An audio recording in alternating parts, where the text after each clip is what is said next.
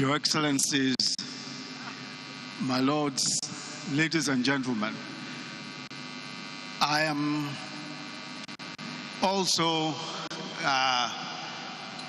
one of those who will say that I have all sorts of great experiences of our dear former head of state, General Yakubu Gowon. We all lined the streets many times on the streets of Lagos watching him pass. And several times after that, we were able to also meet with him.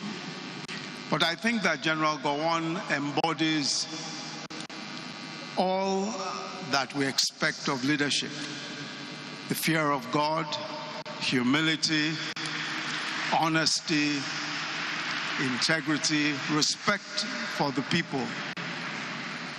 And we've seen also that even after leaving office in later years, he kept not just being a responsible elder statesman, but carrying around all over this country the gospel of Jesus Christ through Nigeria Praise.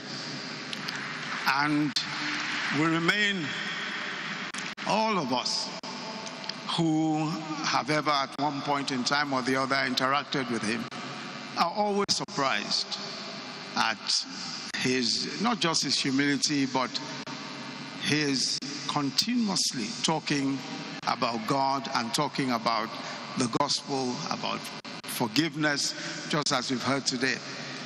But I'd like to say to the celebrant today that he's still a very young man.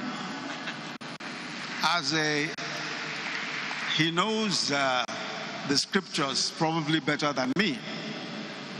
But Genesis 17 talks about when God gave Abraham a second commission.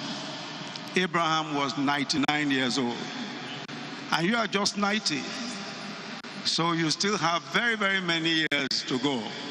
And you are also going to have a fresh commission to continue to do many of the great things that you have been doing, especially the work of God. I pray for you, sir, that as your days, so shall your strength, so shall your wisdom, so shall your favor with God. In Jesus' mighty name, amen.